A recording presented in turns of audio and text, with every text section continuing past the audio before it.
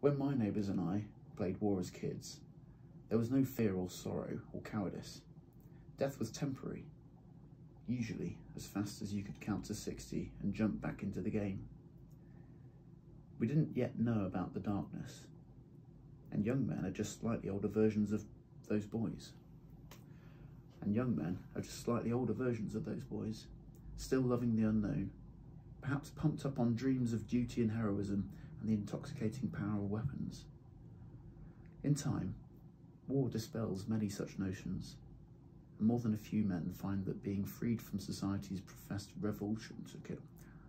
In time, war dispels many such notions, and more than a few men find that being freed from society's professed revulsion to killing is really no freedom at all, but a lonely burden.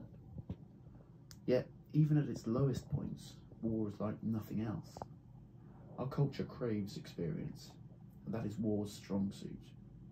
War peels back the skin, and if you live with a layer of nerves exposed, overdosing on your surroundings, when everything seems all wrong and just right in a way that makes perfect sense,